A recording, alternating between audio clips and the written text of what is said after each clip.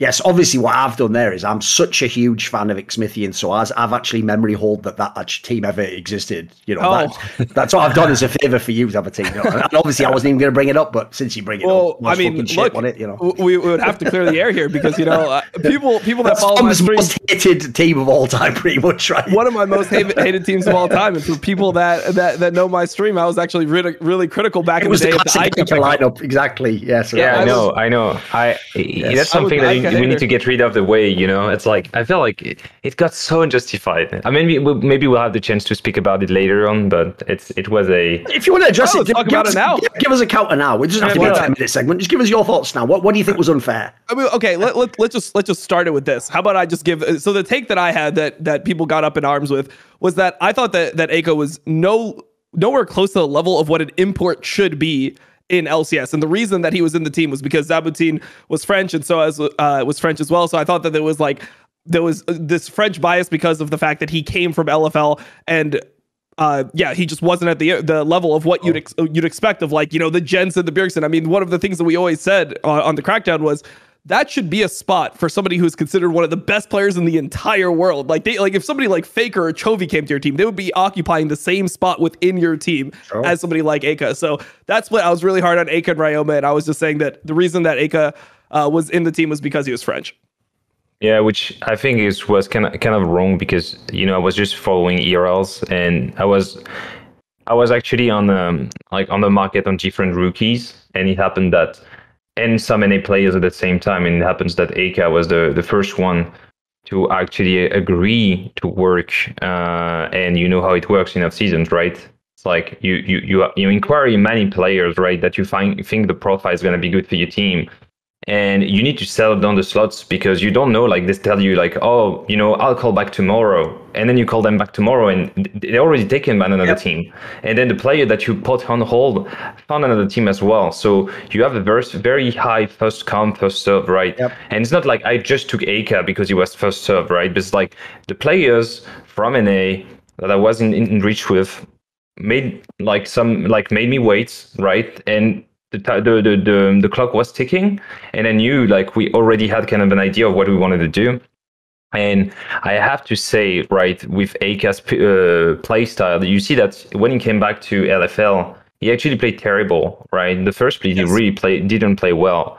And I think that's a thing about Eika, and I was wrong on that, and I own it, right? Like that's the part this is my fault that he didn't play well, because he's a player that actually helps the team play well if he has very high carries, like very strong carries to play around, right? For instance, in LDLC this year, you see that he's playing against exactly, and he was playing around comp the year before, right? He had Herit and comp, which obviously he played very well in their respective team in LEC this year. I mean, here he didn't play well. I would say this last year he was good. So whatever, keep going. The point stands. Keep going. Yeah.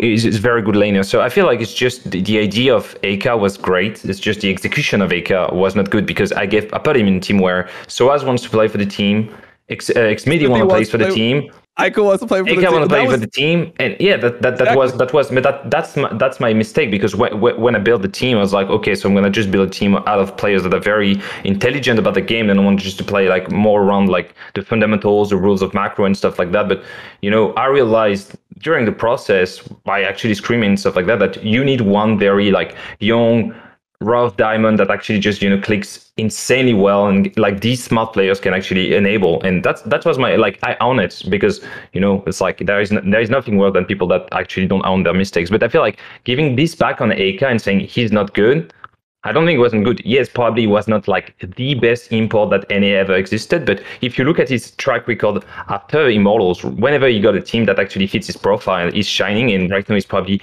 the best ERL player with Ragnar and Yike. Like the top three, the top side of the map for IGLC is probably the best ERL top side.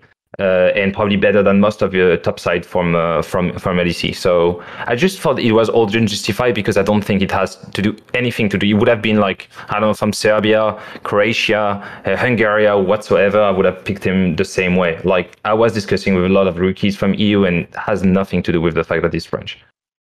Okay. Do you have any closing comment on that, Dom, before we move on?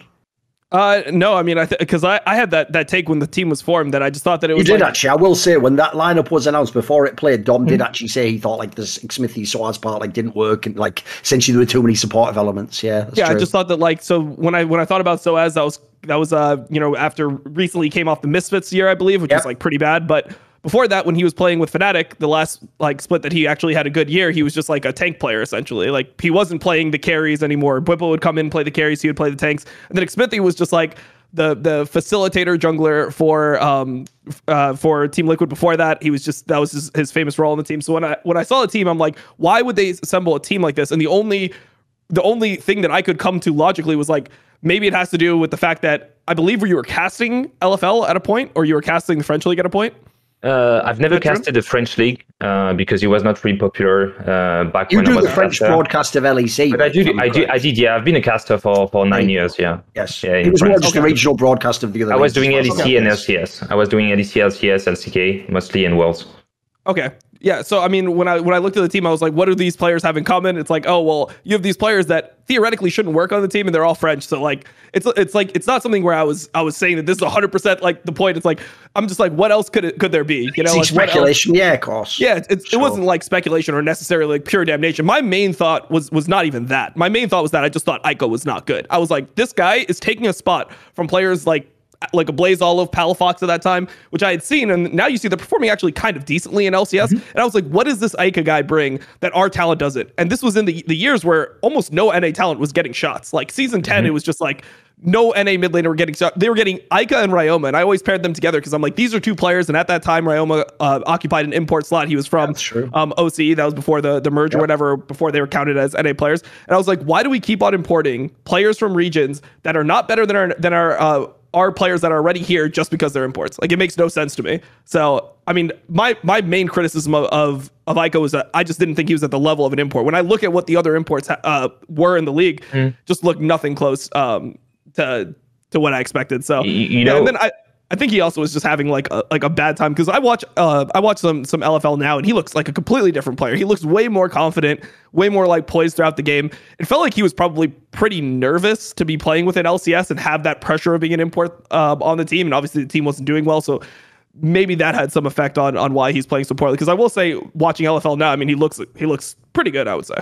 Yeah, I mean, I feel, you know, it's not like it's at the end of the day, you know, it is what it is. Just it stuck to me, like, you know, sometimes analysts, like public analysts like you, they say things resonates because a lot of people can't, like, I would say, formulate a proper opinion on the industry because either they have no info, either they have no analysis of the game, and so it's just gonna be all, you know. So I had the nepotism thing like for probably a year and a half, even after like my firing of Immortals. It's like, oh yeah, you just like nepotism and stuff. I was like, It feels bad because I felt like I've choose Soaz that was legitimately like an import slot top laner, even though like he didn't have like that great of a record. I understand where you come from for Eika, but I felt like it had such an eco that shouldn't have. But I mean, it means that you're very popular at the same time, right? Because when you say something, everybody repeats nice. it. So now we're doing a show together. Excellent. Excellent. No, it's fine. Yeah, then. whatever. Like we've resolved that aspect. Because I don't give a fuck about ERLs or the LFL or France in general, mate. Like I am from England. That's just who I am. So want to see more cool, funny, interesting clips based on topics from my content? Well, subscribe to this channel then, or you know, be a pleb and don't.